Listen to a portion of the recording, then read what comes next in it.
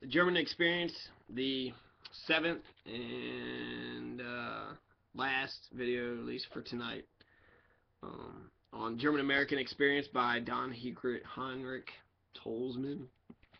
So we're talking about the families and social activities and lifestyles of the Germans versus the Anglo Americans. So in terms of work and business life, German Americans tended to view work as the basis for economic support for the family rather than as a means to obtain individual financial wealth. German Americans were noted for their thriftiness and tended to save their earnings rather than use it for speculative investment, which they considered reckless. They took pride in their work and believed in doing a job right and carefully. Work's value was in this rather than in the salary attached to a particular job. They did not approve of speculative business practices and condemned what they viewed as almost an admiration for shady business deals.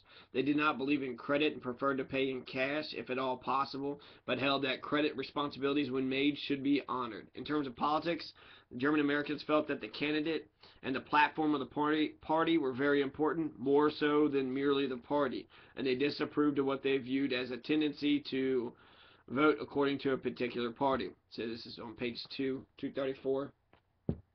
It also appeared to them that there was a great deal of corruption in government, that they demanded clean and honest government. Many politicians, it seemed to them, were in politics for personal financial gain rather than for public service. Also, German Americans felt that government's main objective should be to guarantee and protect personal liberty. They asked for nothing more and nothing less than this. Law and order should be maintained, but government should not intrude into the life of the individual. This meant, for example, that any attempt to legislate or control morality, what a person should eat or drink would be regarded as an invasion of personal liberty. So the prohibition movement, they would have been against. Germans were against the prohibition movement.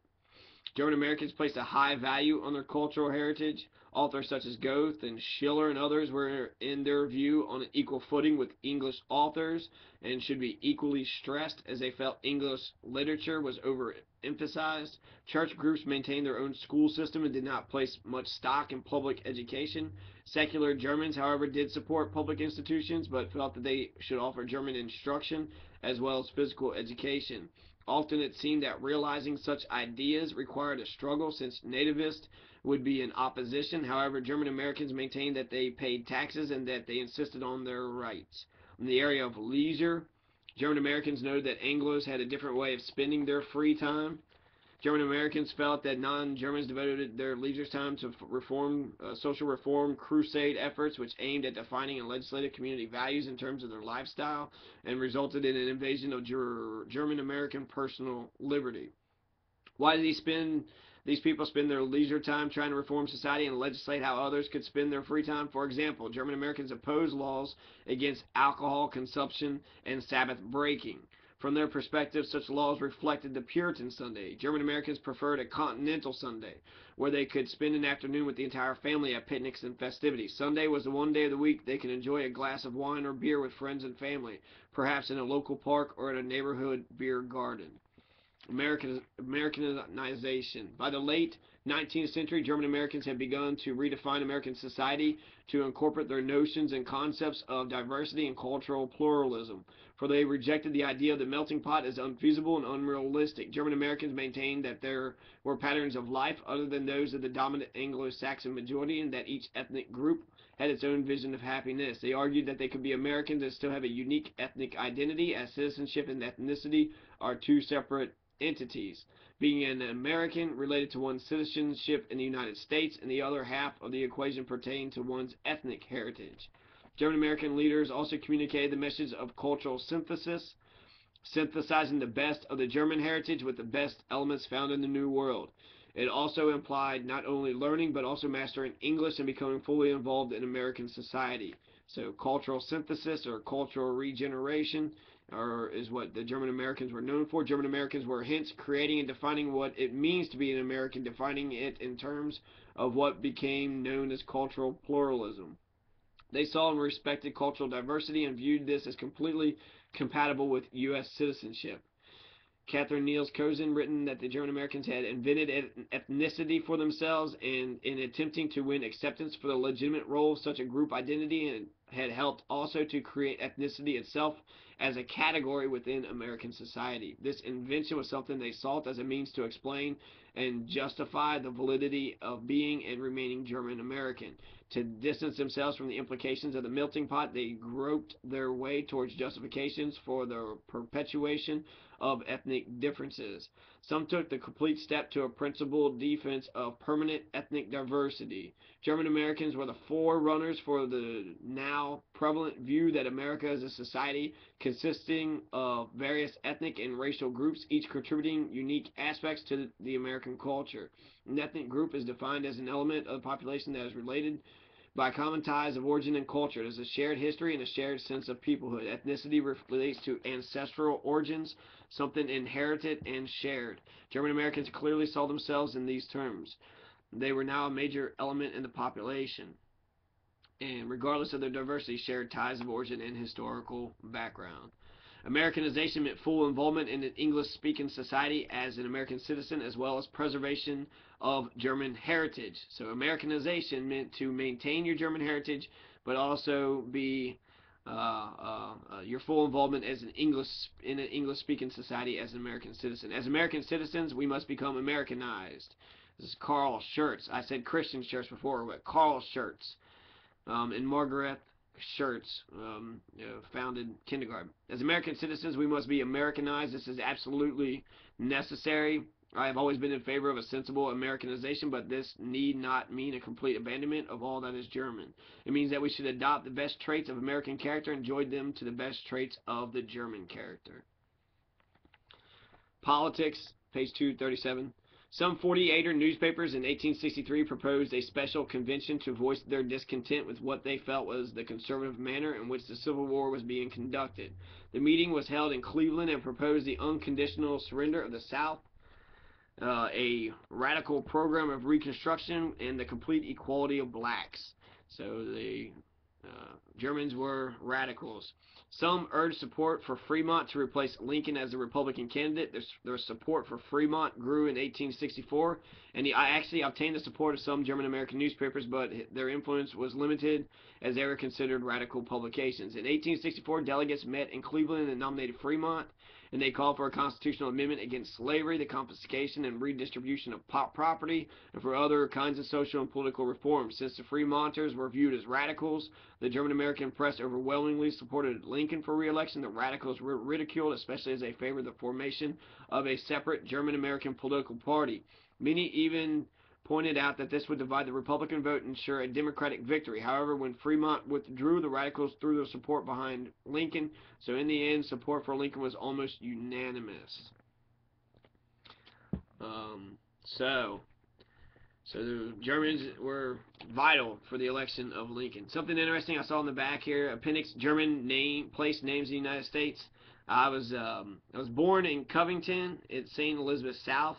I lived in Boone County for a year, and then as a baby, a 1-year-old baby, I lived in Gent, Kentucky, which is on the border of Carroll and Gallatin County.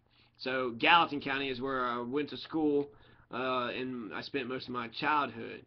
So Kentucky, that has a list of names, German names in Kentucky, and Gallatin is a German name. I guess Albert Gallatin is a German, and Albert Gallatin had a lot of things, a lot of qualities actually, that made him pretty famous and popular. He was a banker and a legislator and did a bunch of, I don't know, financial stuff. He was an aristocrat, so he was part of the owner class, but he contributed a lot.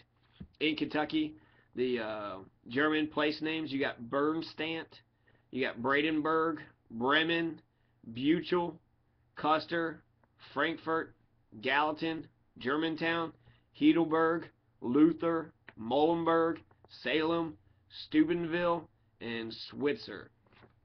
So those are some place names in Kentucky for the German Americans.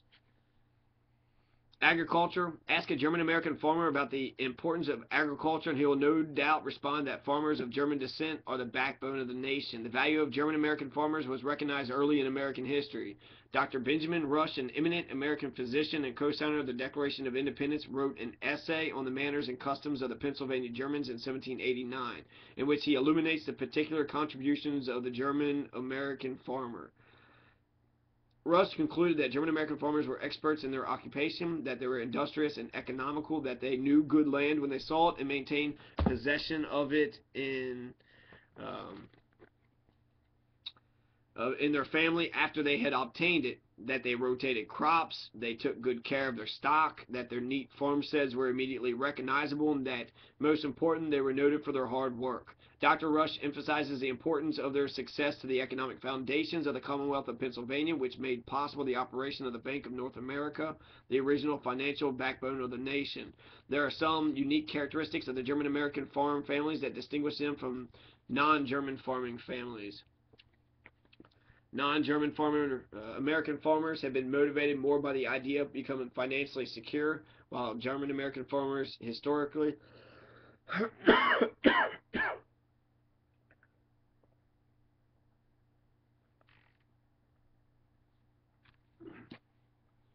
been more interested in attaining success with the framework of close-knit farming communities. Also, German American farmers were more interested in residing within such a community, whereas non-German farmers did not have this sense of community, but tended to operate and see themselves as individuals unrelated to the community at large. Moreover, German American farmers were not particularly interested in establishing bigger farms and were less likely to go into debt. They seemed to operate with a definite ceiling in mind as to how much they want to spend and how large they want to expand their farms. For them, the main goal was to have enough land for their children and their family. On the other hand, non-German farmers were more motivated towards expansion, investment, and even larger farms, as their central goal was not directed to the family and community, but just as at individual profit. Also, with German American farms, there's a tendency to turn the farm over to one's children and then live nearby, which is wild. With German American farms, there's a tendency to turn the farm over to one's children and then live nearby, whereas non-German farmers tend to postpone retirement and then are most likely to retire in Florida or Arizona. The end result is that land ownership is high among farmers of German stock, and there's an implicit emphasis on community and family. Indeed, in many German areas, farms have signs indicating that the farm had been in the family for one or more centuries. The German American farmer looked for good land, preferring that which were already slightly improved. He selected land of rich forest growth, and by paying cash for it, frequently displaced even the native-born settlers from the best lands. His method of farming were thorough and patient. He would clear the land carefully of stumps and stones and aim at producing the largest possible yield per acre. He believed in rotating crops so as not to exhaust the land. He planned for the future with a view to permanent possession. The German American farmer was not wasteful, but economical. He saved even wood, which seemed so abundant, using stoves instead of huge fireplaces, constructing fences of a kind that did not squander wood. He was frugal. His diet was simple, his furniture plain but substantial, and his clothing of the best material calculated to last a long time. If his standard of living was lower than that of the native population, it was best suited to ensure success in farming. He was very considerate of his livestock, feeding his horses and cattle well and housing them instead of letting them run wild.